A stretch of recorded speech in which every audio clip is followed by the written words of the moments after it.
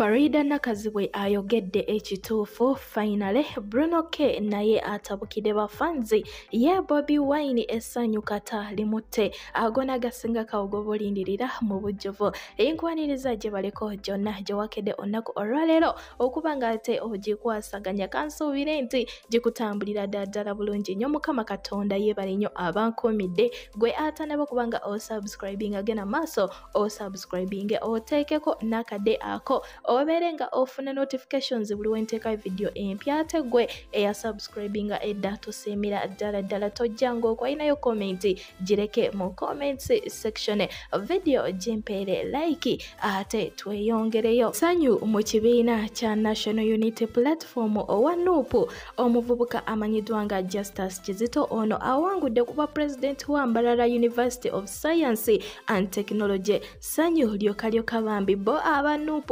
batandise dda okuba nga ate bajaguza era ne president w'ekibiina kya National Unity Platform Robert Kyagulanyi Ssentamu aka Bobi Wine ono esanyu kata limute yagenze nasooka apostinga Justice wali ku Facebook page kwegamba namuyozayoza okuba nti yawangudde kuba president wa university wali Mbarara era Justice munange nno ali mu kibiina kino ekya NUP kwegamba sanyu lyoka eruyeyo ate naffe katubagalize ekisinga munange congratulations Justice Kizito kubanga yawangudde obwa president wa Mbarara University of Science and Technology. Abanupu bo munange kwegamba wogenda kwali ku mukutu ogwa Facebook buli muntu yena owa NUP ate ali mu kuyozayoza Justice okutuuka ku buwanguzi obwo bwe yatuuseeko. So nga ate ebyo byo nga tubitadde mabbali kujjukira omugenzi Moze Radio president w'ekibiina ki National Unity Platform Bobi Wine olunaku olw'eggulo yabaddeyo era ne kubijja by'omugenzi yatuuseeko bambi nga ebifaananyi w'obirabaawo mu nnaku ennyingi era munnange nno ate n'abayimbi abalala nabo babaddeyo okubajjukizaako. Moze Radio yafanga ennaku z'omwezi lumu February omwaka ogwa 2018 era nga bukyanga afa ate yaleka gaapu nene nnyo mu music industry ye Uganda. Abantu bangi nnyo banyolwa olw'ensonga nti Moze Radio yali ayimba bulungi nga ate ayina akaloboozi bambi nga ayimba ennyimba ez'omukwano ate mwana wattu nosima wabula nga mpaka nakati anajjukirwa nga omusajja obanga omuyimbi eyali asinga okuyimba ennyimba z'omukwano mu ggwanga lyattu Uganda wabula nga abayimbi bangi nnyo babaddeyo ate okubanga bajjukira omugenzi Moze Radio. Kitalo nnyo katusabe Mukama Katonda ate ayongerere ddala okubanga amuwumuliza ddala mirembe wabula nga ebyo byo nga tubitadde mabbali ye Faridah Nakazibwe ono yavuddeyo n'ayogera finally omukwano oguli wakati we ne BrunoK abaagalana bano ababiri nga baboogeredde ebigambo ku social media kwegamba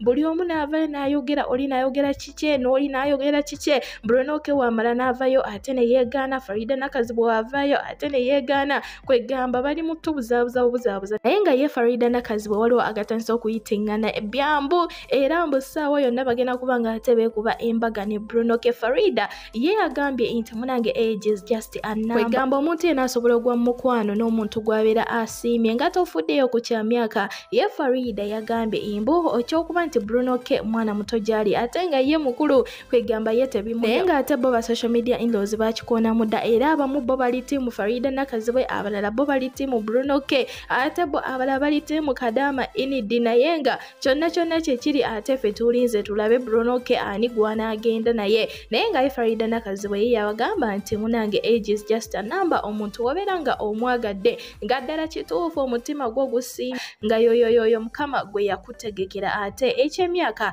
tekirina makulu wabula nga atera mu ngeri yemu ye BrunoK yavuddeyo n'ayogera ku bafanzi abatandise okuba nga bamugamba balangireko ku bizinesi zaabwe ku bwerere olw'ensonga nti BrunoK munange yafuuse ye mukwano gwa buli omu ku social media ku mukutu ogwa TikTok ate yawangudde emikwano mingi saako ku Facebook ne wano ku YouTube kati abamu bo batandise kumugamba nti munange BrunoK tulangireko ku bizinesi zaffe nga ate tebamuwadde yadde ekikumi. So Bruno avuddeyo ate n'ayogera ku nsonga eyo era ka video ngenda kubanga inkakuteerako gwe kennyini omuwulirize mu bigambo bye nga ayogera. Nze kamba sibulira wano mbaagala nnyo bye. banjulire aba Invention Plus Group yenga bano bazimba amayumba okuva ku kalina bangalo bakola plani y'ennyumba ne bagizimba nga eri ku mutindo bakola enzigi n'amadinisa ebya buli kika basangibwa Nsanje Manja abeetaaze bakubire ku namba z'essimu ezo wammanga tojja. Okay. Hi everyone. This one goes to all my friends and family. Friends and family. I have managers, guys.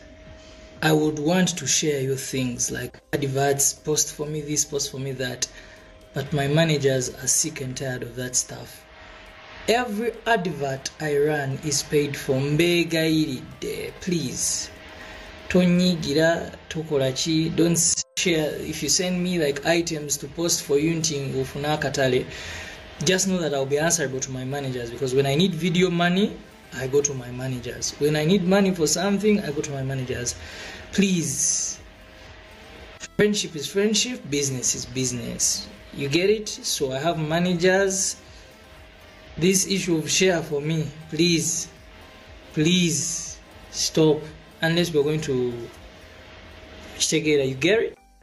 Yeah, I need to address this issue, guys. I love helping my friends, guys, but the truth is I have had enough fights with my managers. They think I am compromising the brand because I want to help some people, friends.